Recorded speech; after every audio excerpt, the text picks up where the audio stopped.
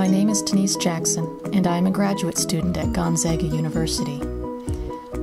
I am making this webpage for St. Anne's Kitchen. I chose St. Anne's Kitchen for their community outreach and civic responsibility. I had heard many people talk about the kitchen since its opening in 2005, and was curious as to why so many people of so many faith backgrounds were so dedicated to it. I decided to look into it. What I found was impressive. Here, the people who come to eat are referred to as guests. When they come, they are greeted as if they are in someone's house. Food is never rationed. They are allowed to eat as much as they want. They are allowed to take home sack lunches.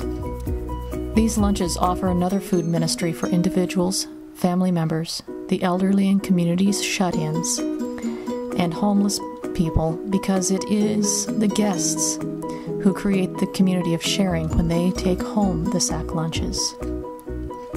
While the kitchen is hosted by the cathedral, volunteers from all over the city run the kitchen. It is this collective service that creates the joyous atmosphere.